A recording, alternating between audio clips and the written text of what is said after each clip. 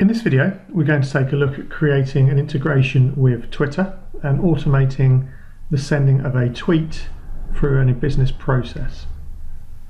So to start with, we need to define the Twitter account to which we want to send the tweet from. So to do that, we need to come in under System and Security and KeySafe and configure the authentication for the Twitter account. Picking the Twitter option and giving the KeySafe a name, we can then go ahead and create the key. Once the key is created, we then need to go ahead and create the authentication. Here we now will specify the Twitter account we want the tweet to be sent from.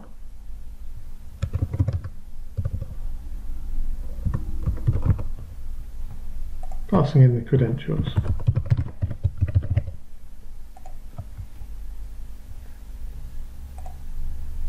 Now we have the KeySafe configured, we can go to our business process and decide where we want to add the sending of the particular tweet. So in this case, we're going to go to our business processes and we're going to have a look at our desktop incident process, and we're going to make a decision to use our integration call. So here we're going to break the line and use the integration call option. Configuring the integration call, we're going to choose the Hornbill integration bridge, and we're going to specify the Twitter method, and we're going to choose the actual operation that we want to invoke. So there are various options that we could have chosen here, but in this case we're simply going to post a tweet. In doing so, our credentials have been preloaded with the required Twitter account and authentication that we defined in the KeySafe. And then we can go ahead and we can define any input parameters. So in this occasion, we just really want to define the message which we want to be tweeted. So I'm just going to put major incident as some defined text, but I'm also going to combine it with some variables from the request to which this process is running against. And I'm going to use my variable picker here, and I'm going to select both the request ID to include in the tweet, as well as the summary information from the request to which this process is running against, using a request get information node ahead of this particular integration call. So on here, I'm going to include the summary information, and I'm going to inject that in. So at that point, that's all I need to configure within the integration call. But one additional node I may optionally choose to add here is actually the ability to write back the URL for the tweet which we're going to send onto the timeline, or say a custom field for the request which it's sent against. So here I'm going to invoke an automated task, and I'm going to put here simply post to timeline, and I'm going to choose entity, requests,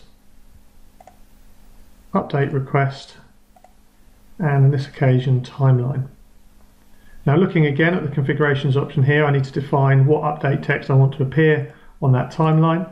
So I'm going to manually set that, and I'm going to come into the designer here, and I'm going to go ahead and use my variable picker, and I'm going to use the output parameters from the Twitter or integration call that I've just made, and I'm going to select to include the URL from there.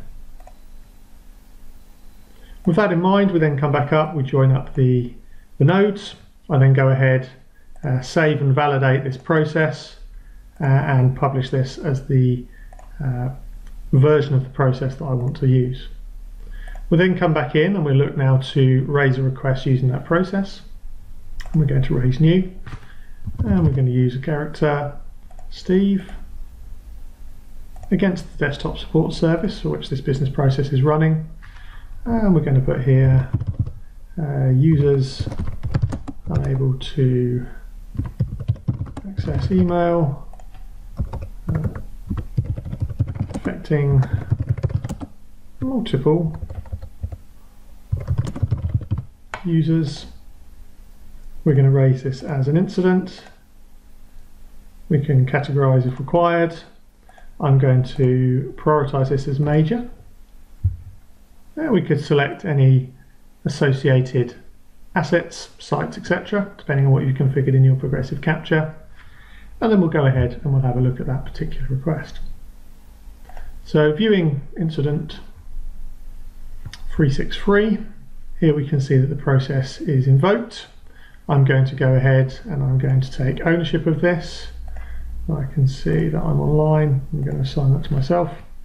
Now in doing so, we can see some of the automated actions that have already occurred. Email's been sent, been assigned to a team. The priority has been set.